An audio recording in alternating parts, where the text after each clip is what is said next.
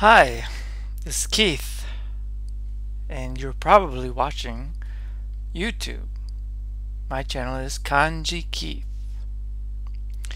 Today I just wanted to talk a bit about something that Steve Kaufmann said in his video about the researchers and the contradictory information that they can conclude from different subjects.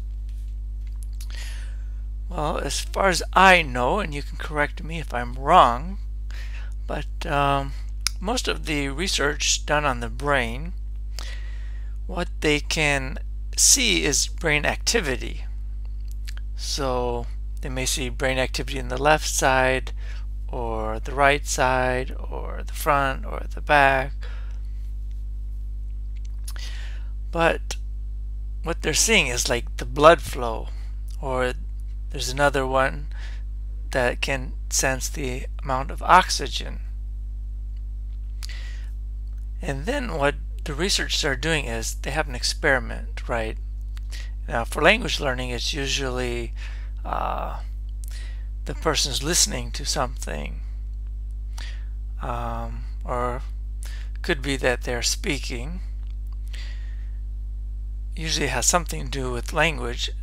The researcher tries to control the environment and then see what kind of activity is going on in the brain.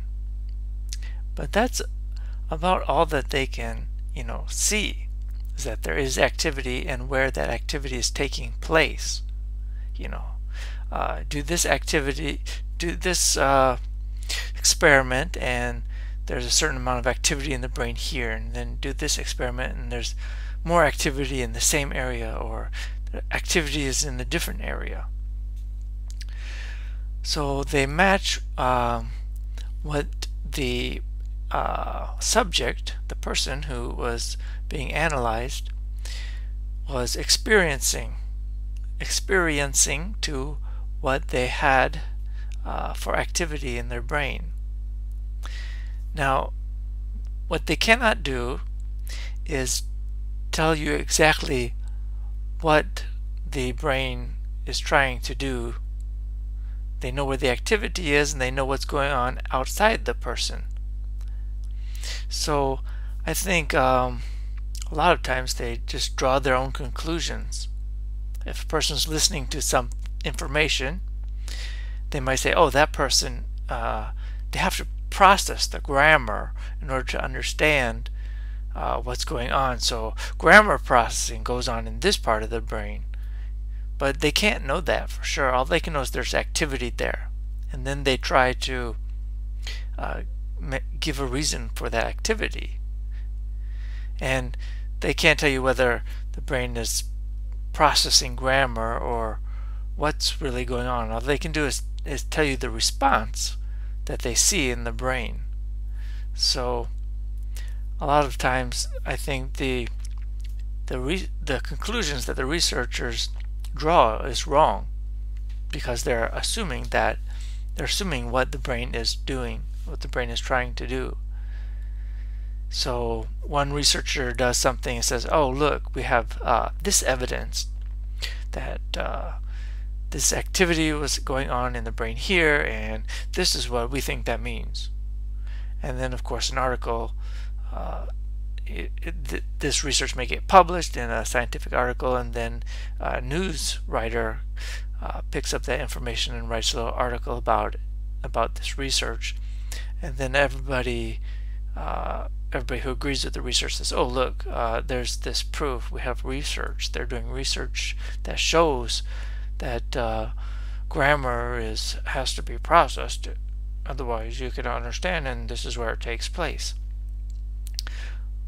But they cannot really tell what's going on at that level, what happens why things happen in the brain, and what exactly is being processed is still quite a mystery. They can see activity, they can measure the activity, how much and how quickly the brain responds and things like that, but they haven't gotten further into knowing what's going on.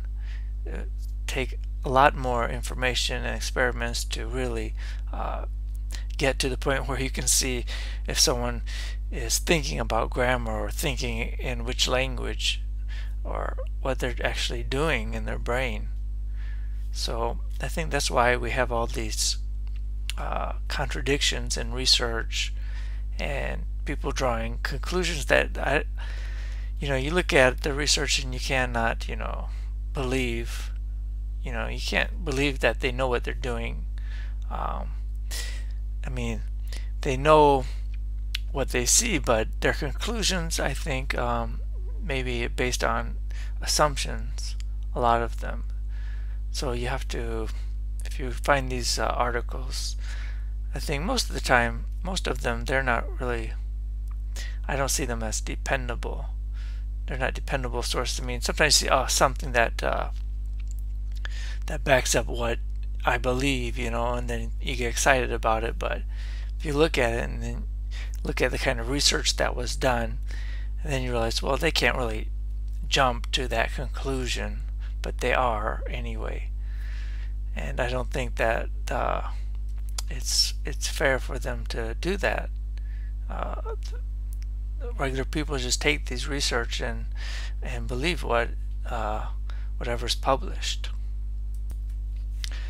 So I think we need to be wary of when researchers say or make some claims that their research doesn't back up, that they may be making some assumptions, and we should watch out for that.